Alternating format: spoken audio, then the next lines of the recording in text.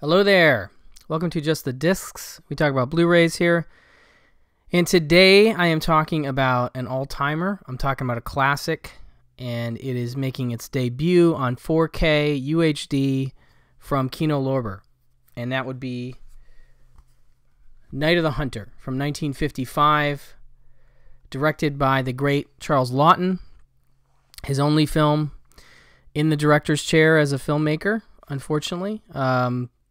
I think due in no small part to the fact that the film was not well received at the time it came out, which I think is fascinating and is the story that we hear over and over and over about cult films and the kinds of films that become cult films because they don't find an audience when they're initially released.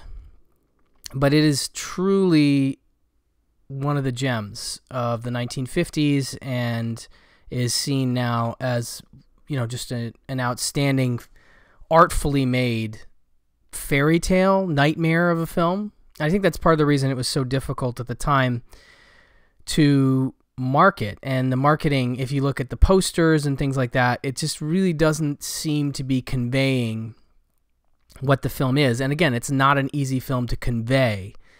It is definitely complex and different than a lot of entertainment films of the 1950s.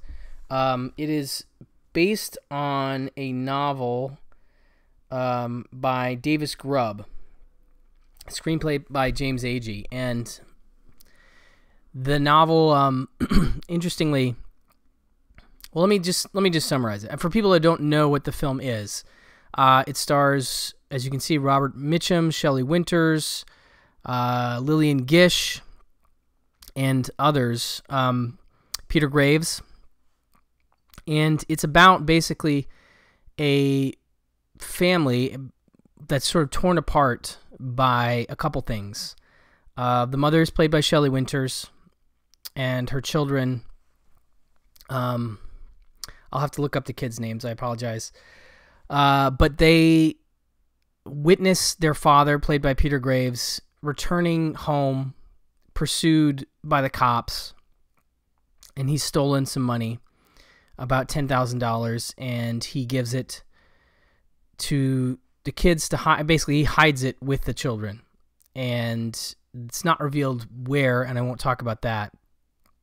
But then the young boy sees his father arrested, and he is then later hanged for it. But while he's in jail, he encounters a very unscrupulous fellow, played by Robert Mitchum, who is a faux preacher who has been apparently committing a string of serial murders wherein he finds widows, marries them, kills them, and takes their money.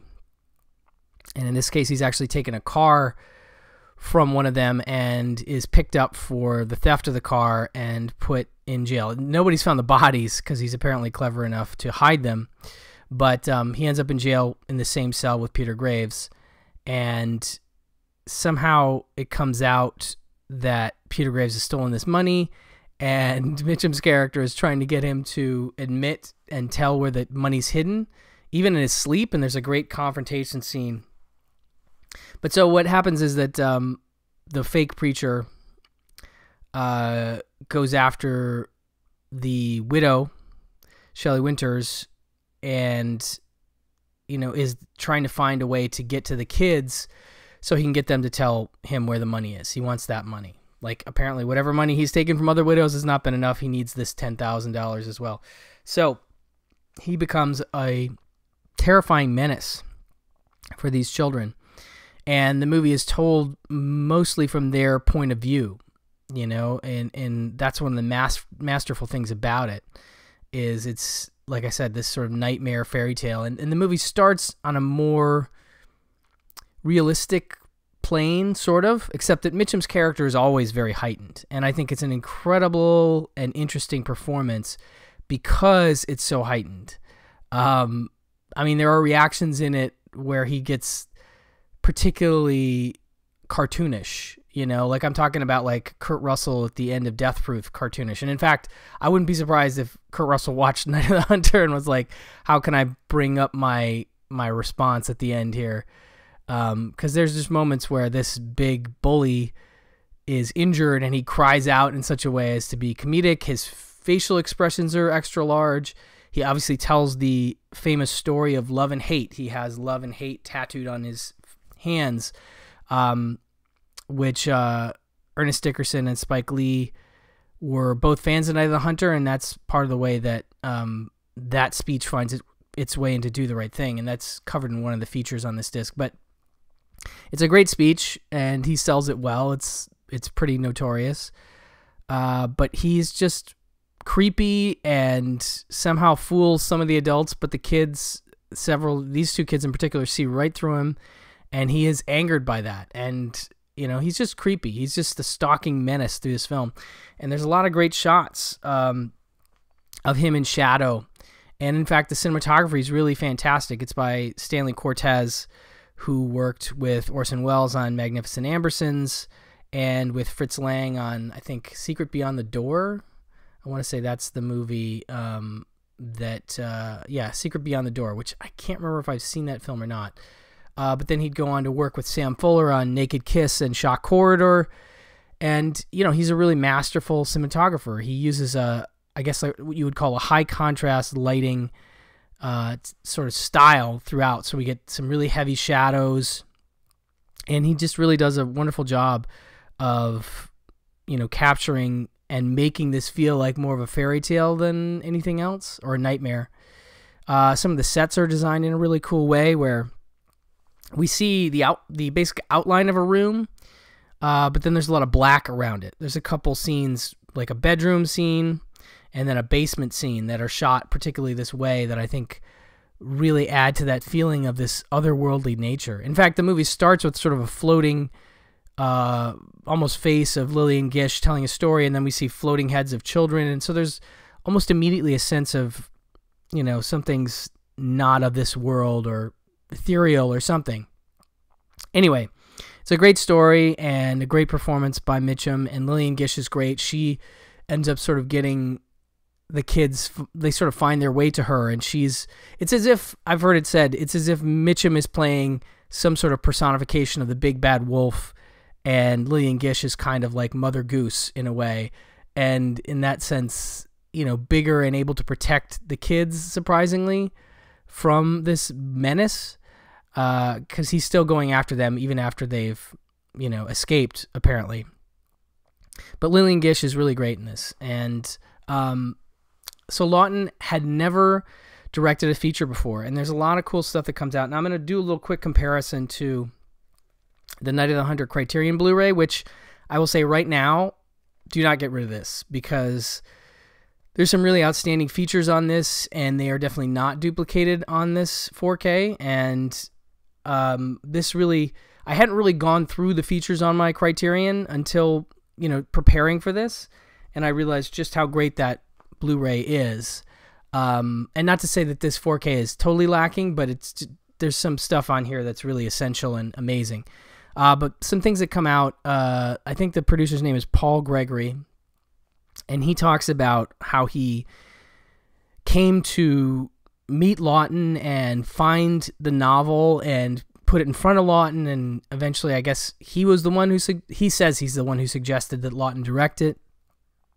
But one of the things I thought was neat is that he met him after, I can't remember if it was like a TV appearance or something, and he just thought he was so eloquent that he ran down to the studio where he was filming. I'm paraphrasing this, I can't remember the exact details, but basically the idea is he met him in the alley, and Lawton was like, talk to my agents, and he's like, you're throwing away $1 million, and he's like, wait, what? And he's like, I have an idea. And basically, I think Lawton might have read a Bible verse on the air, and Paul Gregory saw it as a great opportunity for a touring one-man show, and this became a thing, and that's what he talked Lawton into doing. He talked him into doing a one-man show where he went and read Bible passages, and it doesn't sound necessarily like it'd be a big winner, but there's just something about Lawton and the way he speaks. He was obviously one of the great actors of the 1930s,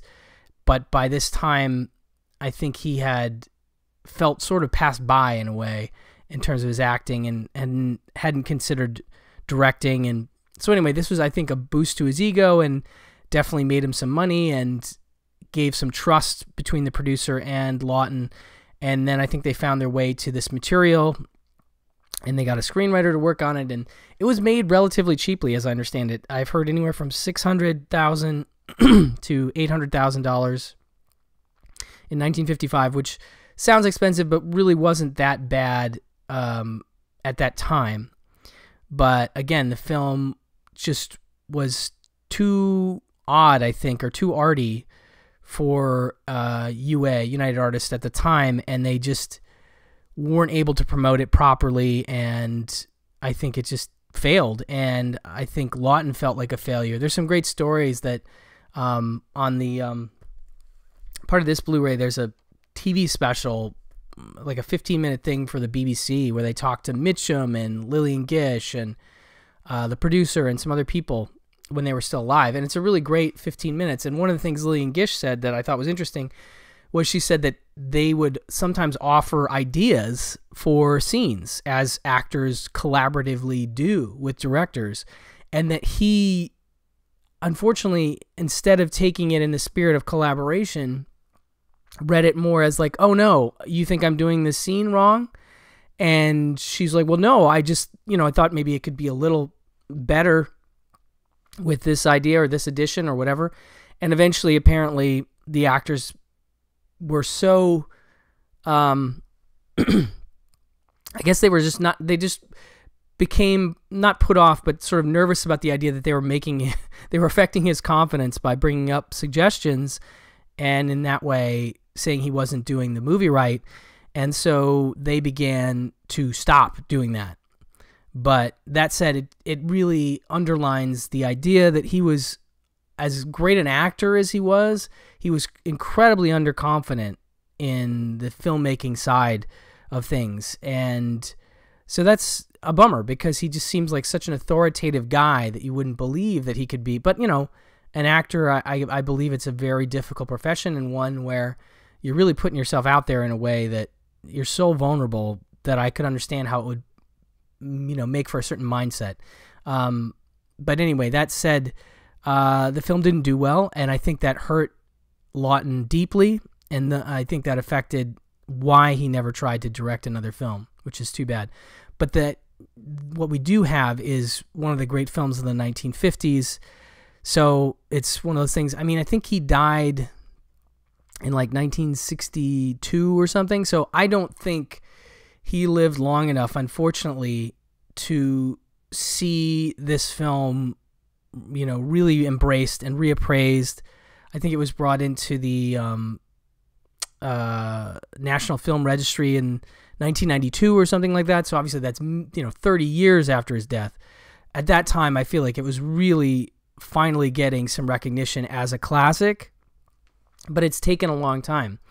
And it's always sad to me when a movie that we now sort of universally recognize as great was not received well, and thus the filmmaker was not, couldn't have any moment of appreciation for the fact that his film is now beloved.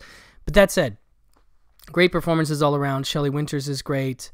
The kids are great. Gish is great. Mitchum's great. I really love the movie, and I love the look of the movie. There's just some incredibly stylized shots, silhouetted shots. One particular of the kids looking out, I think, a barn window and seeing what is the silhouette of Mitchum on a horse riding and singing this creepy biblical song. There's a bunch of very memorable shots. There's one of a character that's been killed underwater in a car. I won't give away who that is in case you haven't seen the film, but it's incredibly haunting, and once you see that image, it's seared onto your brain. You'll never, ever forget it. So it's really incredibly well put together. And again, I think Lawton, as underconfident as a filmmaker as he might have been, he was certainly confident in Stanley Cortez as a cinematographer and really relied on him and used him to great degrees to help create this incredible movie. But okay, so the 4K. This is a new HDR Dolby Vision Master from a 4K scan of the original 35 camera negative, and it does look really good. The opening credits are a little soft for some reason. I don't know if it's the way that they were done or the color is maybe grayer than a white, and maybe that's why I'm expecting the white to pop. I don't know. But that said, the movie does look better than the Blu-ray from Criterion, which is only listed as a new restored digital transfer. It doesn't really say much about that scan, but this new scan looks really nice. So if you're into the film and you want it looking the best, this is definitely going to be worth your time. There's great detail here. There's even a comment made by Tim Lucas does the commentary, and I think that's a new track for this. I think that's a new track for this Blu-ray, or this 4K, but I could be wrong. It could have been part of a Blu-ray previous to this, but it's a very solid Tim Lucas track. At one point, there's a great shot of the kids looking out the window to the picket fence of the house they live in, and Mitchum is standing out there under a light. And Tim Lucas says he believes that it's Mitchum's stand-in, but with the 4K and the clarity of the detail, you can see, I'm pretty sure it's actually Mitchum himself standing outside in this, again, one of the very memorable shots from the movie. So that's really interesting, I found. But it also has an isolated music and effects track. The score is really effective and quite memorable, and definitely really helps carry that notion of the nightmare fairy tale, to a really wonderful degree. Included also are a few featurettes that I think are all new, and those are Love and Hate, filmmaker Ernest Dickerson on Night of the Hunter. That's about 8.5 minutes. And again, he talks about his shared love of the film with Spike Lee and Do the Right Thing and how that got in there. He says it starts out realistic but enters a much darker, like child's nightmare fairy tale, stylistically akin to German expressionism, which I think is apt and interesting that Stanley Cortez worked with Fritz Lang, and he's, if not exactly part of that movement, certainly could be aligned with that movement. And he also talks a lot about the look of the film that Stanley Cortez used, as well as suggesting that, I guess, there's some scenes where Lawton was even suggested music by Cortez. Like, there's one story that comes up a couple times. Cortez tells it himself, where he was talking about a specific scene with Shelley Winters and Mitchum, and he asked him, "What's in your head right now?" This is Lawton saying to Cortez, and he's like, "It's no worries." He's like, "No, really, I want to know." And he's like, "Well," and he calls out this specific waltz. And Lawton was so caught up with that idea and so approved of it that he actually got the composer to come down to the set and told him about it, and they actually made the score a bit more waltz-like in the scenes with Mitchum and Shelley Winters. And I think that's interesting because I've almost never heard of a cinematographer suggesting music and having the director take that suggestion. But clearly he was such a trusted collaborator and was right. Those scenes work really well with that music. Anyway, so it's a nice interview with Ernest Dickerson. I'm a big fan of him. Go check out his Trailers from Hell. He's really great in terms of the stuff he selects, and he's really great filmmaker all around.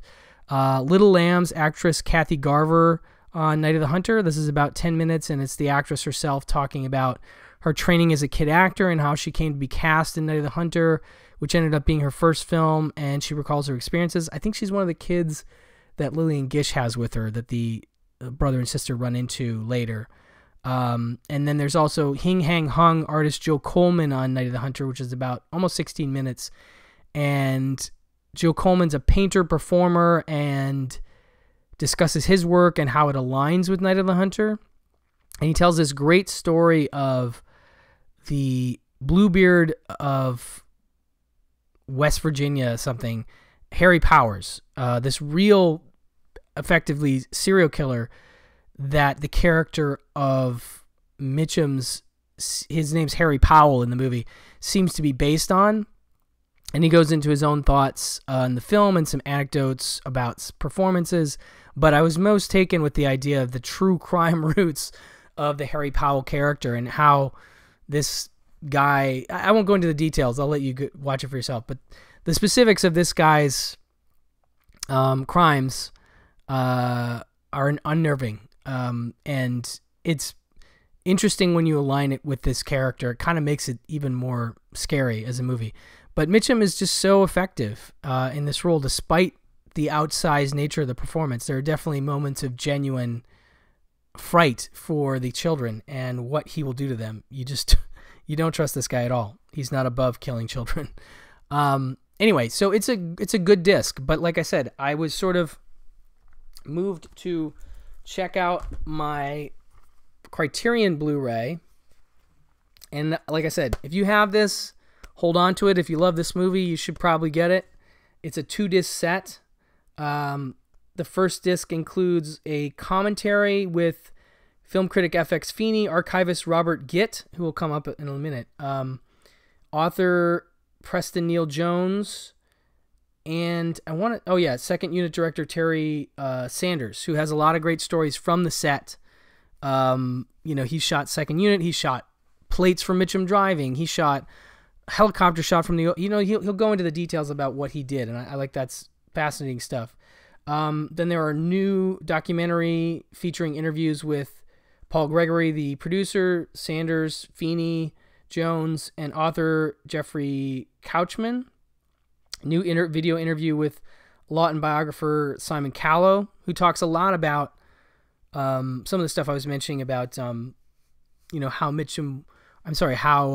Lawton was in terms of coming to that point and wanting to direct. He's got a lot of background that I thought was interesting. And then there is a clip from the Ed Sullivan Show in which cast members, it's Peter Graves and Shelley Winters doing a scene in prison that isn't in the movie. So that's kind of neat, and more of that later. And then a 15-minute archival documentary about the film featuring Robert Mitchum. Actually, that has the Lillian Gish interview and Stanley Cortez. And then they have an archival interview with Cortez that I want to say is about, 10, 12 minutes. And he speaks specifically about some things, including that story about the music, which is great. And also has a gallery of sketches from Davis Grubb, the author, who, what's really interesting is when Lawton found the novel or was given the novel and wanted to make the movie, he went and stayed with Davis Grubb for like 5 days. And eventually something came where he told Lawton, this is how I pictured this scene. And he actually drew pictures of certain scenes from the book that ended up almost being like storyboards that Lawton would then later use for the film. And so it's really neat to see some of the comparisons of that. So this includes the drawings, and Lawton loved it. He's like, send more pictures, and I think in a way he was saying, I need all the help I can get. And he used it really well between, setting up those shots with Stanley Cortez and just having the author's intent and idea in his head. I think it was smart. It's a smart way to go about it.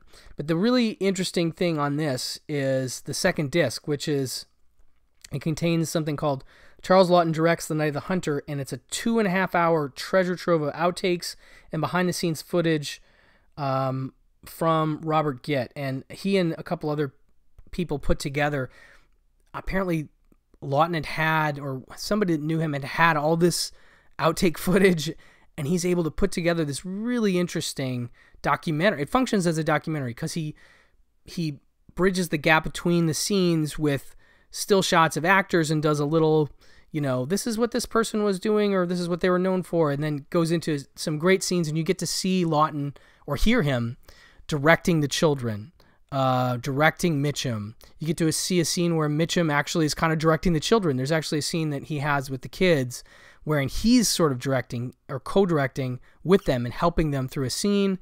It's amazing. It's really great. So you also get to see scenes that aren't in the movie. It's really something incredible. And then there's an interview with Leonard Maltin and Gitt for about 15 minutes where he talks about this project and how it came together. But that's priceless stuff. And again, these are not included on this 4K, unfortunately. But, these two discs together really make a great combination of wonderful visual presentation with some new extras and a nice new commentary from Tim Lucas, and then a whole bunch of other great stuff on this Criterion Blu-ray. So overall, I definitely give this a high recommend if you're a fan, because it's the best the film has looked, and you really need to have it that way if you're one of those people that loves this movie as much as I do. So hats off to Kino for doing a nice job with the presentation, but definitely pick up the Criterion Blu-ray as well, or don't sell it if you already have it. So anyway, thank you so much for watching. Thank you so much for listening, and I'll talk to you soon. Bye-bye.